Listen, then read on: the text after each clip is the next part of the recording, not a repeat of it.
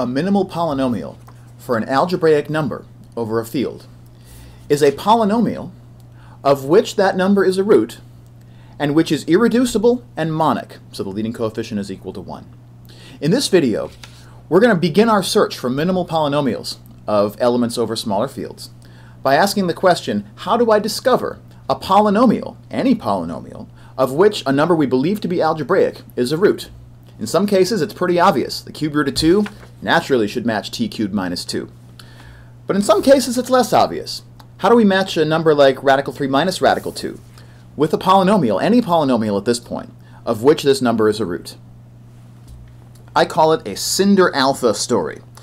The job is to find the glass slipper that matches our algebraic number, cinder alpha. So for what polynomial p over f is the extension, the simple extension f adjoint alpha, the same thing as the quotient of the polynomial ring of f by the principal ideal generated by that polynomial. Ultimately, we're going to need that polynomial to be irreducible, but for now, we just want any old polynomial. So we're going to look at 4 examples in this video. We want to find that polynomial such that p of alpha is equal to 0. And our examples are as follows. We're going to start with the cube root of 5. Because the cube root of 2 is so simple, you can probably see where this example is going. But the way I want to do it is going to be one that hopefully generalizes a little bit more. Let's begin by taking that element alpha and looking at its powers. So its 0th power is equal to 1, and that's a rational number, so that's in our base field. Its first power is alpha itself, which we can prove using number theory. The cube root of 5 is in fact not rational. So let's start looking at some of the higher powers. Again, these are going to be elements that the extension field has to contain because it contains alpha and it's closed under multiplication. So what's alpha squared? It's the cube root of 25. We can show that that also is not rational. What's alpha cubed? Well, it's a cube root of 125. But of course, the cube root of 125 is 5. And that is a rational number. If we start taking higher powers, we're going to see this pattern continue. The 4th power and the 5th power are not rational, but the 6th power is 25, so it is. The 7th power is not rational. The 8th wouldn't be, but the 9th would be, and so on. So some of the powers of alpha are definitely rational. The rest of them are not. So what we'd like to do is to take these powers of alpha and see if we can find some combination over q, in other words, some rational linear combination of these powers that comes out to 0. Because what is a rational combination of the powers of alpha but a polynomial that alpha will satisfy? So all we have to do is combine these highlighted numbers together in a way that gives us 0. So let's start by taking negative 5 of the 0th power of alpha, in other words, negative 5 times 1, and 1 of the 3rd power of alpha. That's going to give us 0 because it's negative 5 plus 5. But on the other hand, it's the same thing as negative 5 times 1 plus 1 times alpha cubed. And so naturally, we have found a polynomial t cubed minus 5 of which alpha is a root. It's going to turn out that this is irreducible. After all, it's Eisenstein with prime 5. But at this point, we don't even care about that. We just want to find any polynomial that fits the cinder alpha cube root of 5. So there's a polynomial that works for the real cube root of 5. All right, how about this slightly nastier number that we talked about in the introduction? Cube root of the square root of 3 minus the square root of 2. We can convince ourselves that that's not rational. So let's start looking at higher powers of the cube root of 3 minus the cube root of 2. That alpha squared gives me 5 minus 2 radical 6.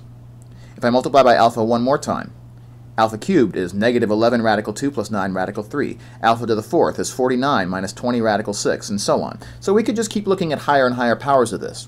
Unlike our previous example, though, none of these powers are going to end up going back home into Q, into the rational numbers. So it's not going to be quite as simple as the last example was. But can we still do it? Can we still find some rational combination of these powers of alpha that makes 0? If we can, we've discovered a polynomial of which alpha is a root. So how should we do it? I want to focus in on the highlighted in green numbers right here, because they're the ones that have the fewest radicals in them, and hopefully we can isolate and eliminate the radicals from the 0th, 2nd, and 4th powers of alpha. That radical 6, let's try to get rid of it. If I want to get rid of those radical 6's, one way to do it is to take negative 10 of that 2nd power and add it to 1 of the 4th power, so that I get 20 radical 6 coming from alpha squared and negative 20 radical 6 coming from alpha to the 4th. And you can check that when you add those together, negative 10 alpha squared plus alpha to the fourth cancels out the radical 6's and gives us negative 1. So if I want to find a combination of my powers of alpha that makes 0, all I have to do now is add 1, the 0th power, to both sides. And so now I get a polynomial, 1 minus 10 alpha squared plus alpha to the fourth, that comes out to 0. And so we've now cast alpha as the root, a root at least, of the polynomial t to the fourth minus 10t squared plus 1. We don't yet know whether that's irreducible, but for now, let's just be satisfied that we found some polynomial of which this alpha is a root. For our next example, let's talk about the number e to the 2 pi I over 5. This is kind of strange. I here is the complex unit. And according to Euler's formula, e to the 2 pi I over 5 is the cosine of 2 pi over 5 plus I times the sine of 2 pi over 5, whatever those numbers happen to be. We call this number the primitive fifth root of unity. And that's for reasons that we'll see in a minute. It's called a fifth root of unity. Unity is the number 1. Because when we raise this number alpha to the fifth power, we end up getting 1. Why? Well, let's take a look. The 0th power of alpha is rational. The first power of alpha is not rational. And because we've written alpha as a power of e, it's really easy to take its higher powers. So the second power will be e to the 4 pi I over 5, then we get e to the 6 pi I, 8 pi I, 10 pi I, 12, 14, and so forth. It's really easy to raise e to the something to higher and higher powers. Our question is, are any of these higher powers rational? And we're going to focus in on this fifth power, because 10 pi I over 5 is equal to 2 pi I. But according to Euler's formula, e to the 2 pi I is the cosine of 2 pi plus I times the sine of 2 pi. And as any first-year trigonometry student can tell you, the sine of 2 pi is equal to 0, and the cosine of 2 pi is equal to 1. Therefore, the fifth power of alpha is indeed equal to 1, which is a rational number. And so it should be pretty obvious what to do from here. We need to find a rational combination of these powers of alpha that gives us 0. And the easiest way to do it is to take negative 1 of the 0th power and 1 of the fifth power and add them together. So this number alpha, that we call a primitive fifth root of unity, satisfies the polynomial equation negative 1 plus alpha to the fifth is equal to 0. And therefore it is the root of t to the fifth minus 1. Is it irreducible? Maybe. We don't know. Right now we don't care. It's just some polynomial of which this alpha is a root.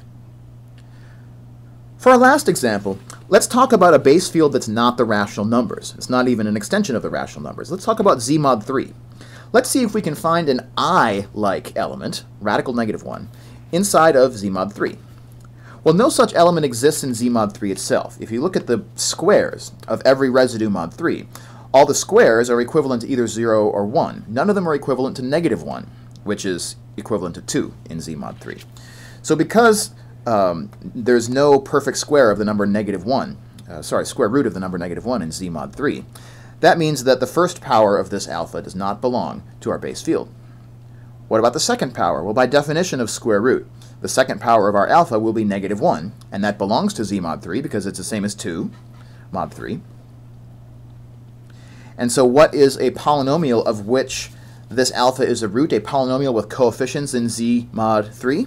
All we have to do is take our highlighted numbers here, 1 and 2, and combine them together in a way that makes 0. And in z mod 3, the easiest way to do that is just to add those two together, because mod 3, 1 plus 2 is equal to 0.